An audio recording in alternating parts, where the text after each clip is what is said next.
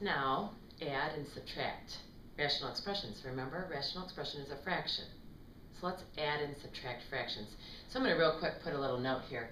If you were going to add 2/7 and 3/7 together, they are ready to be added because they have a common denominator.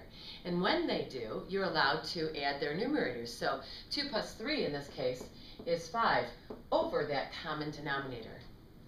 The problems that we're going to address in this particular segment are all going to have common denominators. So we're just going to address the adding the numerators, the subtracting the numerators, and reducing the answers. That's all we're going to address. They already have a common denominator. So I've got a couple problems written up here already. These two fractions have common denominators, so I'm ready to add their numerators. And 3 plus 5 adds to be 8 over that 2y. And what you have to remember to do is, like we did when we were simplifying rational expressions previously, if there's a factor that can be removed, top and bottom here, I have to do that. So 2 goes into here once, and 2 goes into there 4 times. And my final answer for this particular problem is 4 over y. So please don't forget to reduce after the fact. These two fractions, they have a common denominator. It is x plus y. So I'm ready to add their numerators.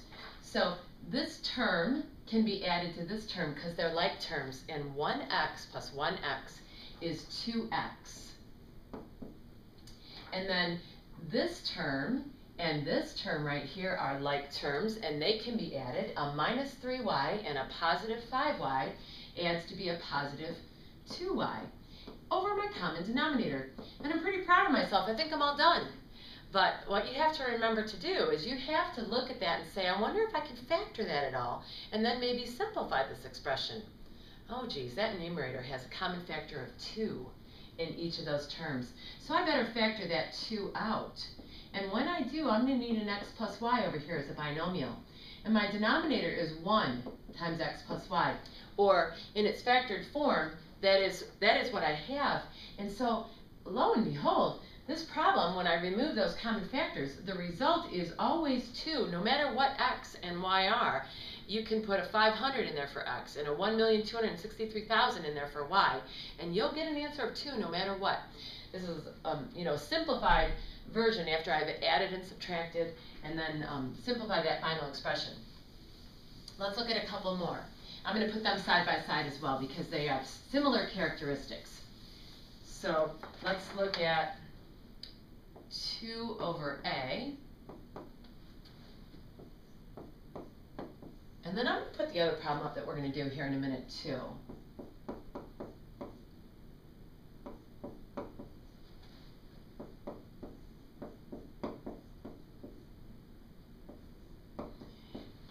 These two problems have denominators that look a lot alike, but they're opposite in sign. So what I like to say is, let's multiply top and bottom of these fractions, because I can multiply the top and the bottom of any fraction anytime I'd like by the same number.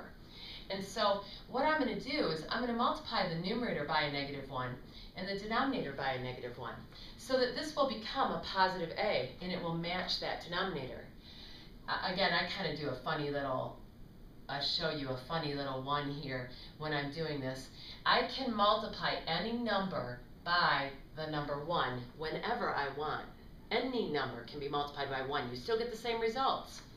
It's going to look different though. This 5 is going to become a -5. And the a, negative a times a -1 is going to become a positive a. And now I'm allowed to go ahead and add those two fractions.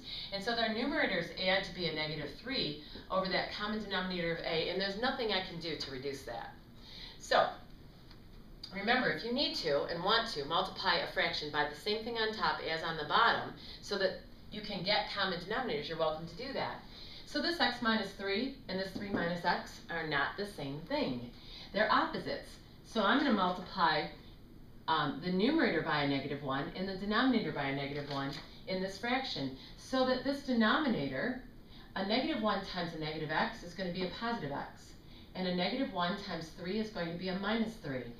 That denominator will now match that denominator. You're kind of distributing, so a -1 times 2x is a -2x, And a negative 1 times a negative 5 is a positive 5. And finally, I'll just recopy the first fraction, and I can now add these two numerators together because they share a common denominator. And 3x minus 2x is 1x, and 1 plus 5 is 6, over the common denominator of x minus 3. And whatever you do, don't try to be reducing those. They can't be factored. And in their factored form, they are 1 times that and 1 times that. You can't be crossing off the x's and maybe reducing those to a minus 2. No. So my answer is x plus 6 over x minus 3. Doesn't need the parentheses necessarily. I just wanted to show you why you can't reduce. Let's see. Let's go ahead and do a couple more in this clip, and we'll be done with adding and subtracting where the denominators are alike.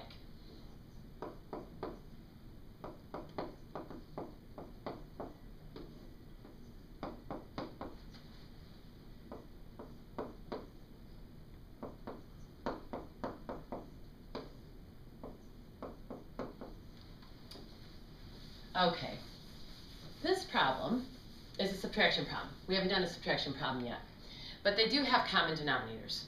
And whenever you subtract in algebra, you add the opposite. Or if you could think of this as being a polynomial, and you're going to subtract or multiply everything in there by a negative 1. So this is going to become an addition problem. I'm going to add the opposite of all of those. So a negative x squared and a positive 3x and a minus 7. So I have to change their signs. The numerator only of the fraction that follows. If I want to subtract these two fractions, I have to add the opposite. I'm just going to copy this fraction down. And now I am ready to combine my like terms.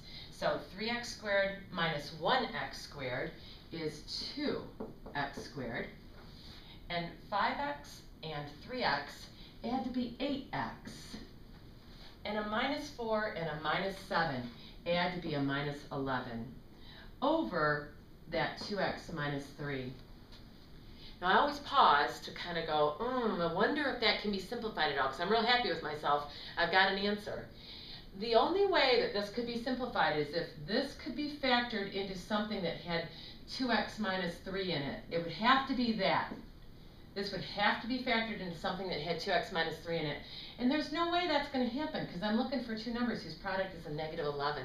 And 3 times nothing will give us 11. So I'm done. I also could use the AC method, and I could look for two numbers whose product is a negative 22 and adds to be 8. And go through that long process of factoring that. If it works, it doesn't. And seeing if I can reduce after that. I'd just like to stick one more up here that is a subtraction problem with opposite denominators. And it's kind of a redundant situation.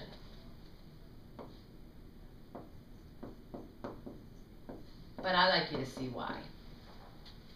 So first of all, these denominators are not alike. They are opposites. So I totally ignore that. That's how I deal with this. There's other ways to deal with this problem. But I ignore that, and I tell myself that in order to subtract two fractions, the denominators have to be alike. So I tell myself that I have to multiply this numerator by a negative 1 and that denominator by a negative 1. So this is going to become a minus 3x, and the minus 3 is going to become a positive 3. And then down here, this minus 1 times a minus x is a positive x, and minus 1 times 2 is a minus 2. And I'm overjoyed now because their denominators match. So I'm ready to go ahead and subtract these two fractions. Sometimes in an effort to be a little bit quicker about my work, when I'm getting ready to subtract that numerator from that numerator, I'll just go and swipe with a different colored pen. So those signs have to be changed. So I'm going to add the opposite of those two. So this will become a positive, and that will become a negative. And I'm ready to go. Well, what's ironic about this is I was subtracting something that had an opposite denominator, and look at those terms, 3x minus 3, and look at this 3x minus 3. Son of a gun. Oh well, I'd like you to see why I have to make those denominators become an x minus 2, and then it's a subtraction problem, so I have to add the opposite. The 4x and the 3x add to be 7x. And then I'll bring that minus 3 down. The reason I use colored pen is because for me, my color always prevails over the black. So that helps me to remember that the minus sign is the important sign. I'm all set. I can't reduce that because I can't factor anything out of that 7x minus 3. We're going to go on in our next clip to add and subtract rational expressions that don't have common denominators.